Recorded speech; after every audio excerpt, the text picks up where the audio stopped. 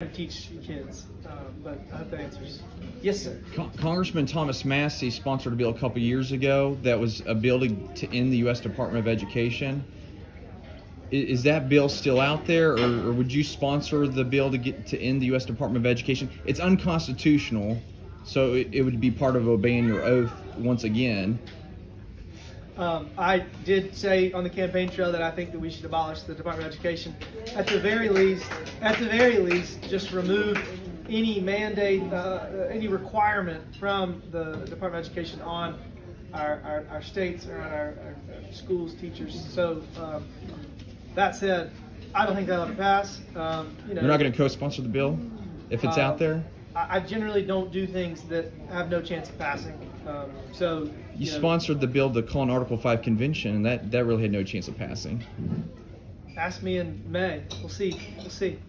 You still want an Article 5 convention? I think it'll pass this year. But in South Carolina. Do you still want it? You do want to call an Article 5 convention? Yeah, absolutely. I think that we need budget constraints, and we need a balanced budget, and we need term limits. Okay, one question.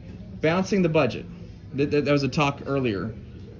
Why not just obey the U.S. Constitution? Let's bring our troops home from unconstitutional wars.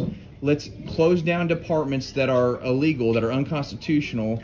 The balanced budget amendment, all it does is it legalizes the unconstitutional spending by adding an amendment that says we'll spend the money the way we want, but we're going to balance. It's going to balance the budget. But if I'm spending trillions of dollars a year, and I'm still in debt trillions of dollars a year, it can be said that my budget is balanced as long as I'm paying my monthly payment.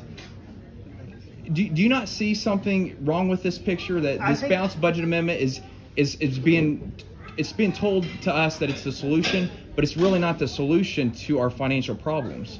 I appreciate your perspective. We disagree. Senator DeMint has been working on this for a long time. He's been a mentor and a friend, and Senator Massey in Columbia is supporting it.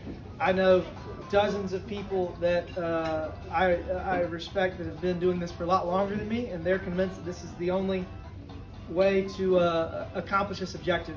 We still want the same thing. It's just a different way of going about getting it, but I appreciate your perspective. Yes, sir. A little bit of a follow-up on the balanced budget amendment.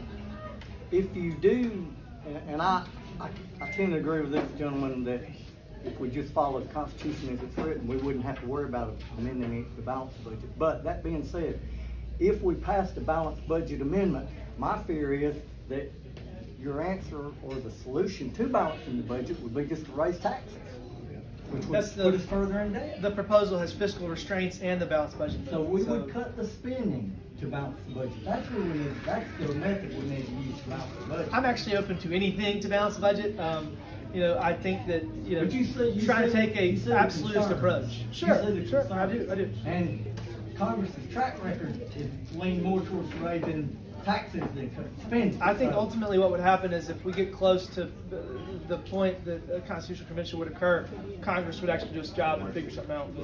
We'll see.